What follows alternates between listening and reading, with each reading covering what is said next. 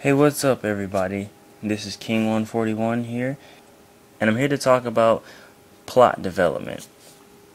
Now, a lot of the stuff that I'm going to cover in this video, you can pretty much pick up in, grade school and college and things like that. Just in school in general, for the most part, you can pick up on most of this.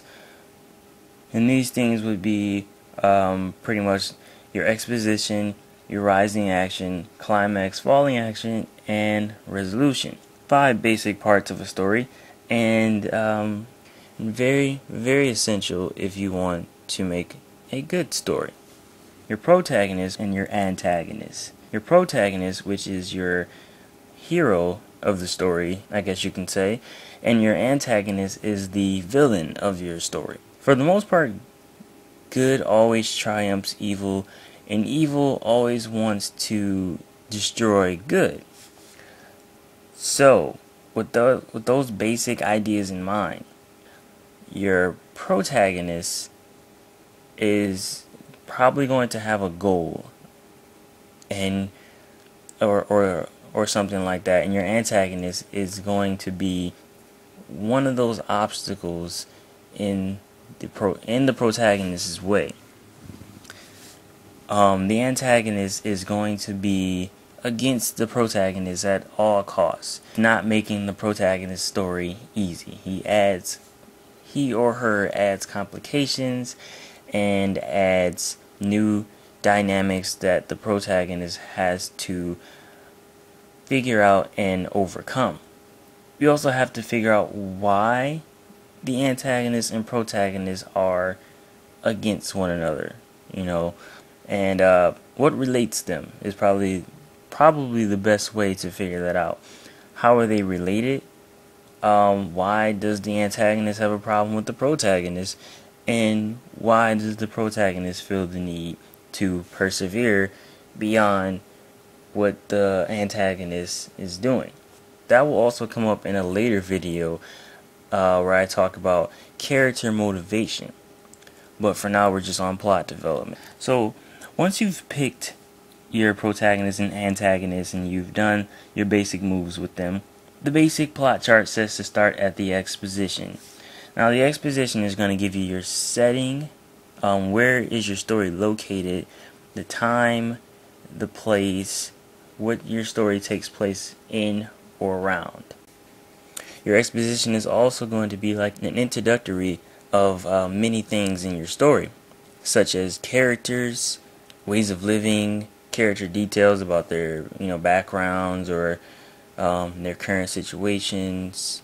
Just introducing character interactions, early character interactions, introducing the building blocks for your story.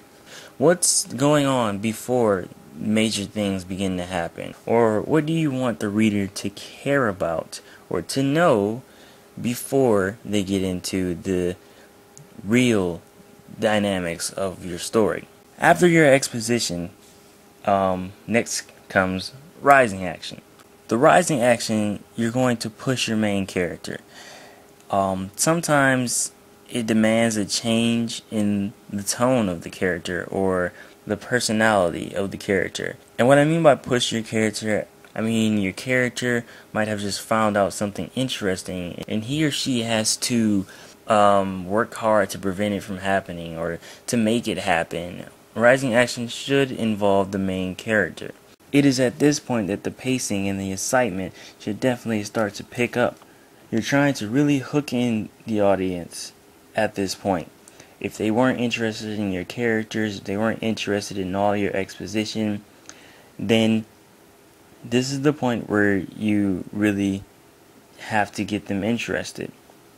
Now, if they were already interested and they were reading your story, at this point, their interest level should definitely go up, because this part of the story should keep your audience wanting more and more up until we reach the climax. Most people recognize the climax of the story is always, the big point or the most important thing that really happens in the story. This is where you put whatever you have planned that is like the major arc of your story. The big thing that even motivated you to create a story. This is going to be an explosion of the protagonist and antagonist journey, where you would show who wins between the protagonist and the antagonist. Does the protagonist give in and succumb to all the obstacles and everything the antagonist has been doing to him or her, or does the protagonist prevail and overcome his obstacles and move forward? If you're writing a longer story, it's possible to have more than one climax. Climax is really where you want to strike emotion with the audience, where you really want to sell the greatness of your story.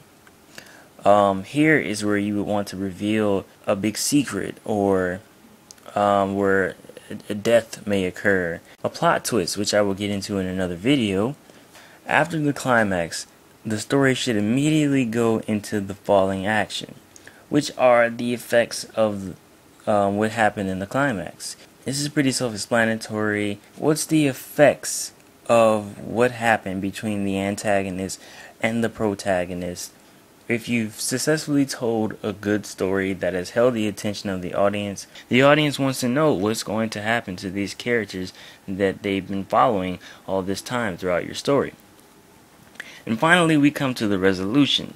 The resolution is pretty much going to tell the audience what the characters have learned throughout the story, or after the events of the climax or the falling action. And it's also going to show how has the journey affected and changed your characters. Has it made them stronger? Has it made them weaker? Has it taught them a lesson? How has the journey affected your characters? Now, if you're following these basic guidelines, then I will guarantee that you are on the right path to creating a good story.